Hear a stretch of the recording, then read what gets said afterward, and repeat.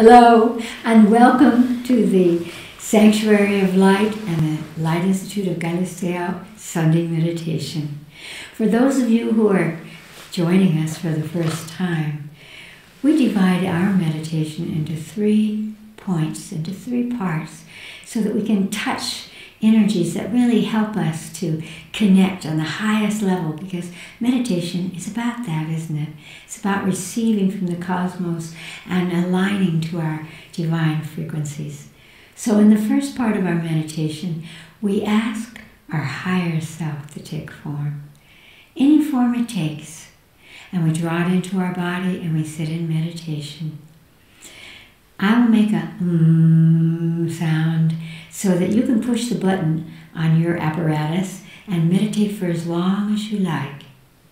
And then in the second part of the meditation, we do what we call the practice of radiance, by which we reach up into the cosmos and draw beautiful, pure white light down through the top of our heads, down into the solar plexus, which is the center of the emotional body, to quicken it and laser it out across the planet and back up into the cosmos. And we just keep, and you can do this with your breath, draw it down and laser it out. As you extend it out, you will be extending out your presence and therefore your purpose in life. Another And then in the third part of our meditation, each week we pick, or someone asks us to pick, a certain theme that would allow for our meditation to be focused on the globe, it could be the earth, it could be the people, it could be any situation, but something that allows our meditation to reach out across the ethers. And our meditation in this third part today will be for all of the beings across the planet who feel lonely. You can be alone or feel lonely, even in a crowd of people, or you could actually be alone. And there is a difference between being alone and being lonely. So we want to send a frequency of light out across the world to support people who do feel lonely, to realize that they're not alone, that they have the earth and the sky and animals and trees and people that they can access to connect. My higher self always says, whatever you want, give that. And so we want to help lonely people to realize that if they reach out, they will help others not to be lonely, and therefore they'll not be lonely themselves. We'll begin with our breath. Close your eyes. Breathe in slowly through your nose, and exhale even more slowly through your mouth.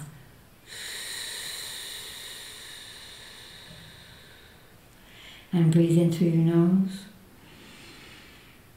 and exhale slowly.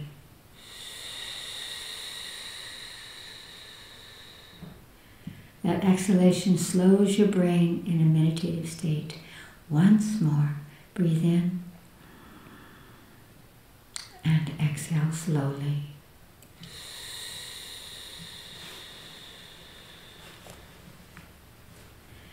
And now, ask your higher self. It's the intuitive essence of your soul.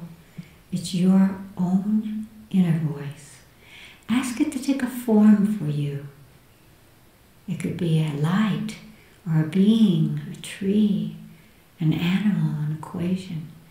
Whatever form comes into your consciousness at this moment, focus on that vibration of your higher self. And ask your higher self to touch the place in your body where you are holding your divine essence at this moment. Just imagine that your higher self is touching some part of your body. And wherever you sense that, just begin to breathe in, so that as you breathe in through that point where your higher self is touching you, you're creating an opening that allows for these frequencies of your higher self to enter into your body. And ask your higher self to enter through that touch. And now sit in meditation.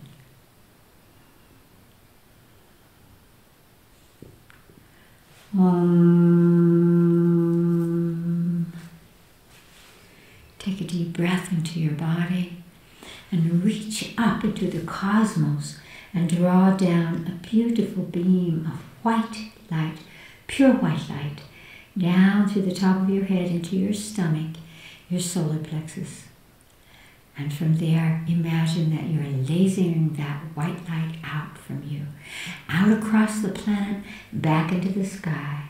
So breathe in, draw it down, exhale, laser it out across the planet, back into the sky. And just continue to do that. It will quicken your frequency. It will expand your point of reference as yourself in the world.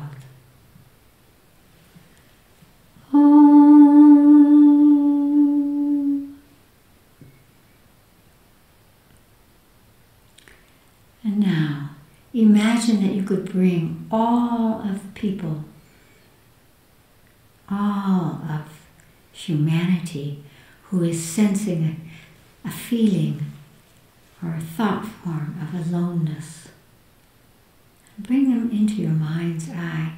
You can just imagine that you're gathering them up as a massive group of humanity, of lonely people, and ask them what frequency of light they need from you to be uplifted, to release the loneliness, and to move into situations and opportunities of feeling connected to others, whether that's nature or other humans, other kinds of living beings.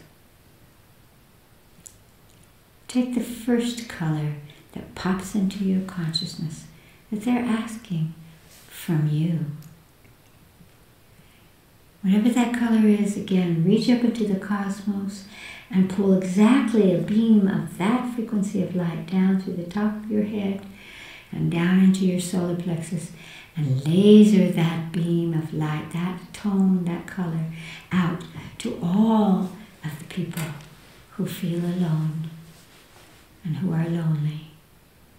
And allow the power of light to uplift them, to bring them smiles, to bring them that magnetism that will create a world of others around them with whom they can connect.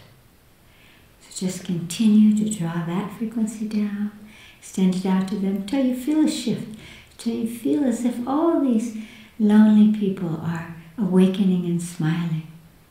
And do it now.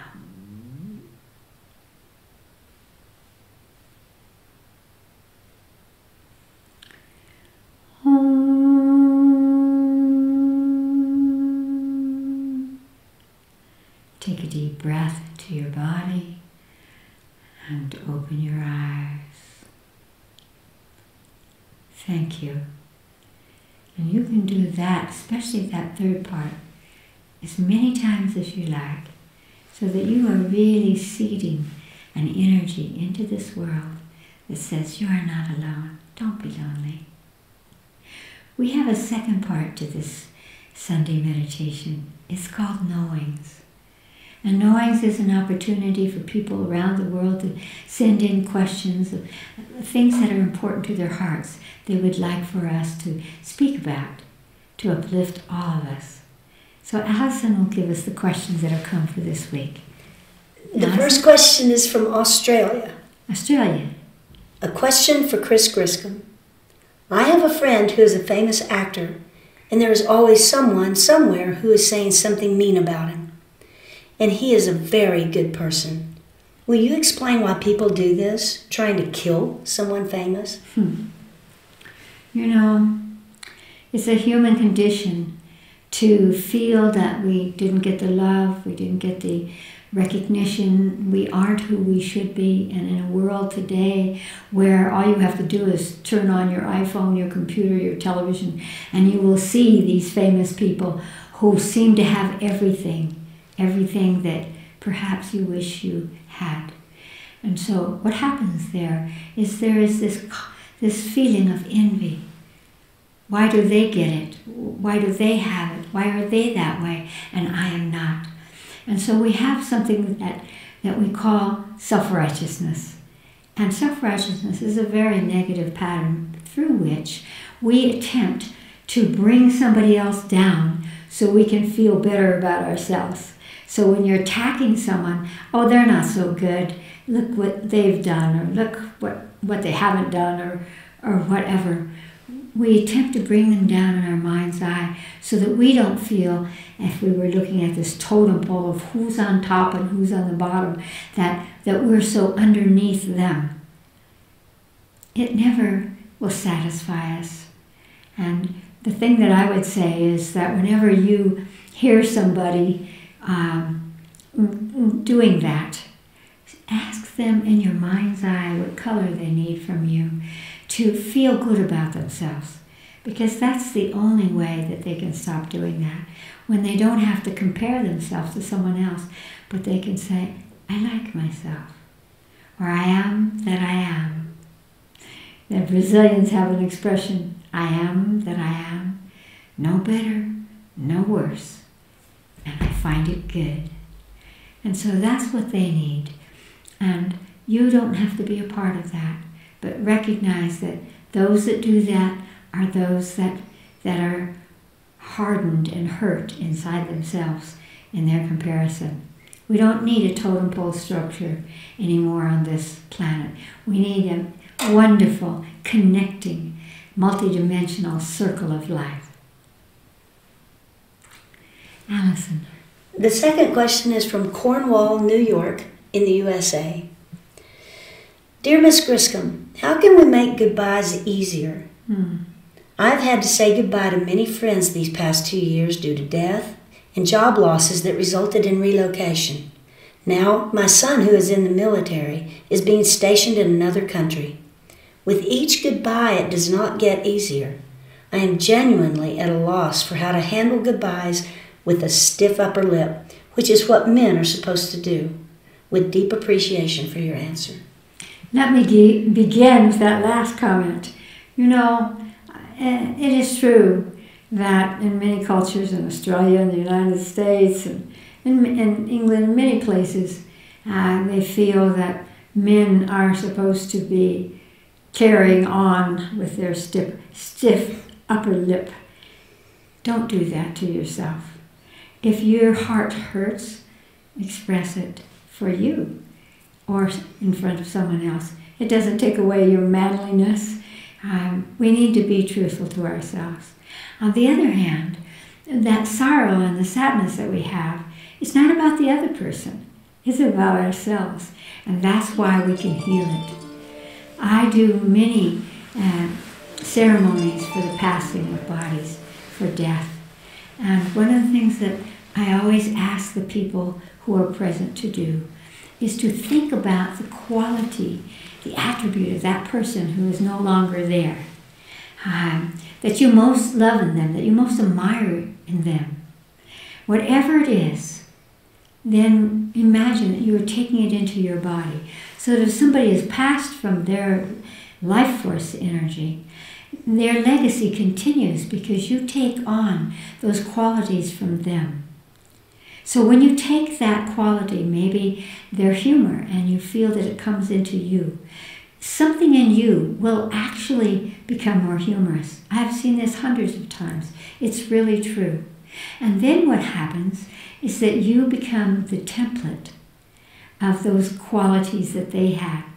And for your own self, you can realize, I now carry the goodness that I saw in them. And so some part of them lives in me, and I will now do my best to be that template, to carry that. So you polish your own energies in such a way that you carry them. And that's a wonderful way to feel that you can let them go, because they need to go. No one leaves their body, whether it's an accident or a disease, and it seems like it's sudden or shouldn't have happened to us. But we cannot see the purpose of the soul. One thing I am sure of is that however somebody leaves, that's a part of their karmic story. But that they leave is something that comes from their own higher self, their own soul. They are done. They have finished whatever they have come to learn, to give, to work on, and they are free. And so true love is to actually let them go. The same is true for your son. The same is true for anyone who is moving on, so to speak. And that is to really applaud that they're going.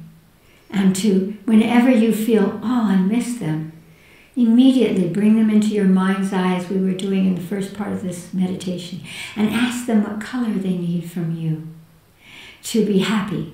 And when you are the source, when you draw from the cosmos and it comes through you and you extend it out from them, you will find that your loneliness for them, your sorrow that they have left will dissolve, because you will feel that power inside you to allow someone to go on with their lives. And guess what? When they go on with their lives, you go on with yours. And so what I would say is that one of the things that, beside these two things that can fill your heart and allow you to shift from that place, is to look upon yourself and see what you want to polish, and to honor that you are here. You are not finished. My higher self says there are no finished products on this planet. We are all still growing and learning and polishing our souls. And so contemplate that. What do you like to do? What brings you joy? What are you good at? Now, all of these things, more meditations, more tuning in to the qualities that you have, will help you to realize that although, certainly, for example, with your son, we identify through our families, but it's very much time on this planet to identify through ourselves and then show that to the world. So don't be sad, but allow an enlightened sense of truth to come to you and be your true self. Alison. The last question is from Waterford, Ireland. Ireland. Dear Chris, I love puttering in my greenhouse, gardening away, and especially digging in the dirt. This makes me feel incredibly good and healthy. I thought maybe you could discuss in your knowings this wonderful remedy for being uplifted, and that it might help other people too. Oh, yes, I would love to. And of course, Ireland, like us in the northern part of the United States, you have to be in your greenhouse because it's very cold outside. And you can still putter in the earth in some places, or the ground is not frozen. But it's lovely to think of you, to imagine you in your greenhouse, putting your hands in the dirt. The reason why children love to make mud pies, they love to run in the dirt, to dig their hands in the dirt, which of course you probably, whether you remember it or not, did yourself. I think almost all children do that if they're given a chance to, because we are made of dirt, by the way. We're made of the minerals. We're made of the mineral kingdom, the earth. And so there's something that connects us to our deepest self when we grow plants, but especially when we touch the earth. When we touch the earth, all of that, you have to be this way, you have to be that way, all of that goes away. And we just find the magic of it. Because again, unless you're one of the rare people that in your astrology you've mastered earth, and so you don't have it in your chart, and all the more reason to play with it. But we have this. We have it as an essence, energy in our life force. And so deeply within us is a love for the earth, recognition of the earth. And one of the things that gardening and playing in the earth brings to us is to forget all of the constrictions, and it has to be this way, especially when we're adults, and to have that wonderment, that magic. Because when you are in the dirt, you're touching something that's, by the way, filled with life. Filled with life. And you're accessing it, and you're making it, you're composing something with it. You're planting a plant in it, or you're moving around. And so you get to have, again, the abandonment, the wonderment of a child. And this is something that is priceless to each and all of us. And I want to say that I join you because I love getting my hands into the earth and seeing what happens. So, enjoy your greenhouse and know that you're not alone. So many people around the planet feel the same way. And we do want to whisper to everyone, put your hands in the earth, grow a plant. It doesn't matter if you're in a city. You can pot it in a pot and watch it grow. And it will make you happy. And happiness is, after all, what we all need to allow ourselves in these great times of changes. Happiness is a great healer.